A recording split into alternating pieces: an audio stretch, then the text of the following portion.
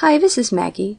In this video we're going to talk about two kinds of UML diagrams, class diagrams and object diagrams.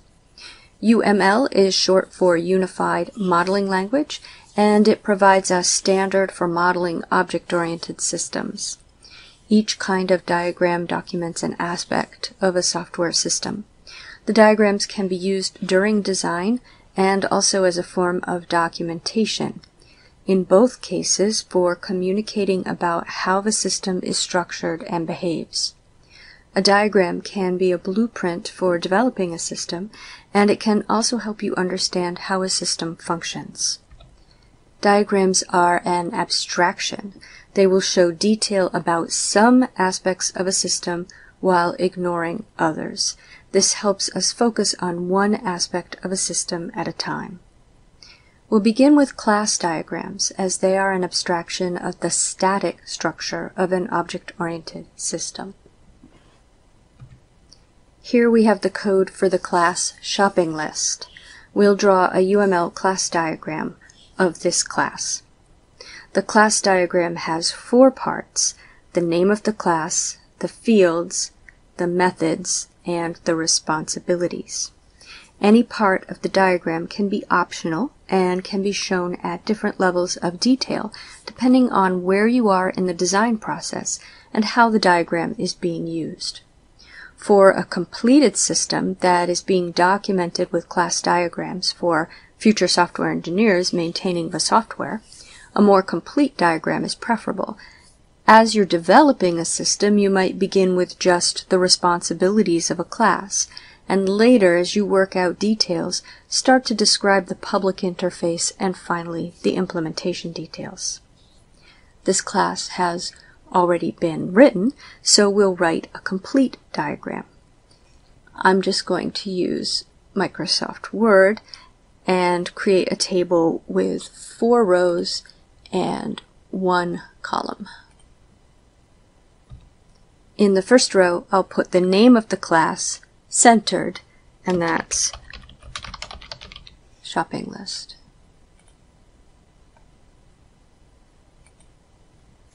The fields go in the second row. The standard format is 1 field per line, and for each field, visibility indicator, name, type. We have 2 fields, both private. More on the visibility in a minute, but for now, we indicate private visibility with a dash. So dash items list dash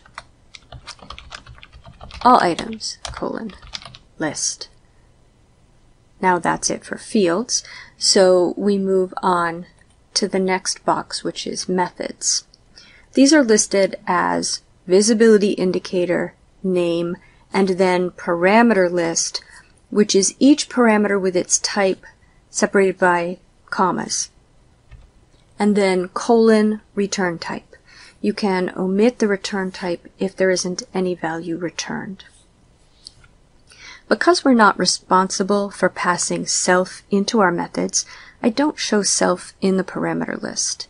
If we were translating this diagram to a different language, such as Java, we wouldn't pass self in. Since the diagrams could be language agnostic, I'm not going to show this Python-specific parameter. So, +, for public visibility, init, and then the parameter list, and there are no parameters for init and no return value, so that's it for that method. Then on the next line, +, add item, and then item of type string, and it has no return value, so that's it. Then on the next line, +, remove item, item of type string, no return value. And then get list, no parameter. Return value of type list. And get all items.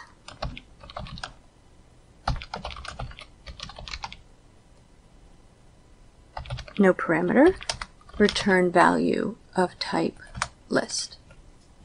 Now the last section is for responsibilities, and I find this most useful before I'm finished designing a system, when I'm working out what the various objects will be responsible for doing.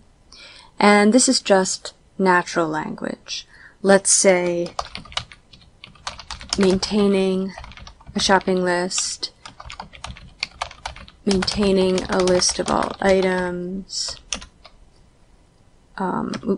ever placed on the list, adding an item to the shopping list, removing an item from the shopping list.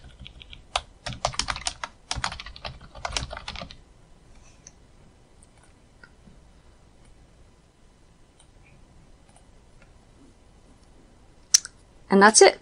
That's a class diagram for the shopping list class. Now, what do private and public mean? Private means that the field or method is part of the object's implementation that is subject to change. It therefore should not be used by any part of the software system outside of the object's own methods. Public means that the field or method is part of the object's public interface, meaning that it will not change and can be freely used by parts of the system outside of the object's methods. From a design standpoint, we want to keep implementation details private if they might change in future versions of the object. If there's no good reason for the outside system to see the implementation details, make them private. We also want to keep the implementation private if we would like it to be modified only in well-defined ways, through the methods of the object. And so we don't want the possibility of an outside part of the system having access and potentially corrupting the data. As a rule of thumb, until you have a better sense of how these design decisions are made, your fields should all be private and your methods should all be public. An exception might be a helper method that is used by one or more of your methods, but that you don't expect any outside part of the system to ever use. You might make such a helper method private. Now let's talk about an object diagram. An object diagram offers a dynamic picture of the system. It shows what values are in the fields of an object at a particular point during program execution. So, for example, we have this program makeList, and it might be interesting to do an object diagram of the shopping list object myList after we add milk, bread, and peanut butter. It's going to be similar to the class diagram, but we show only the name and the fields, and we show the name of the object in the top row and the values of the fields, not the types, in the second row.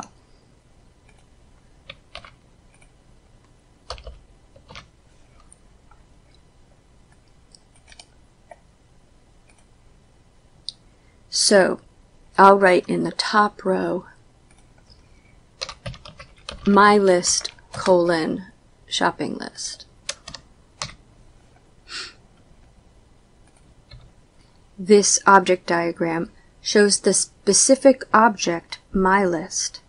Now for each of the two fields, I put an equal sign after the name, not a colon.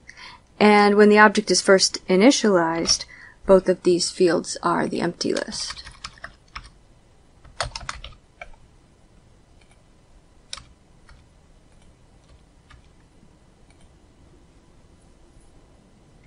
Why don't I label that and leave it, and we'll make another diagram. I'll copy paste it.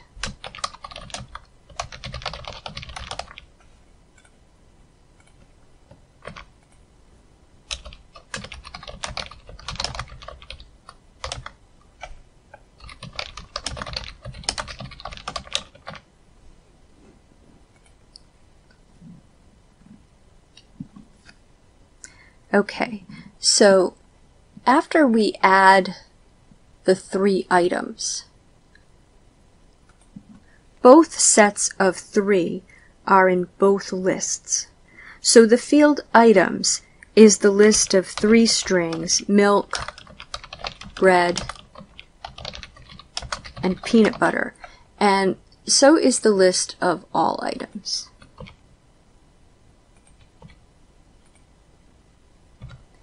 Let's do one more. What does our object look like at the end of the program? We've added or removed and added bread. So the regular list and the all items list both still contain bread.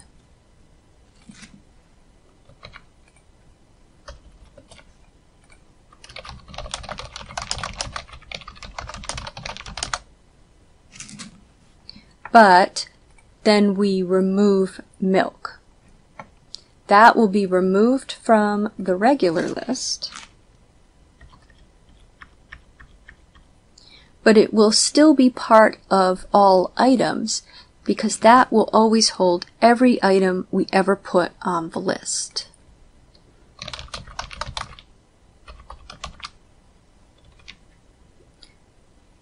So this documents how this object state should be transformed by this program. It is how the object should behave and what we expect. It might be useful for clarifying requirements, and it could help us in the debugger if we examined the object and found it didn't match our expectations.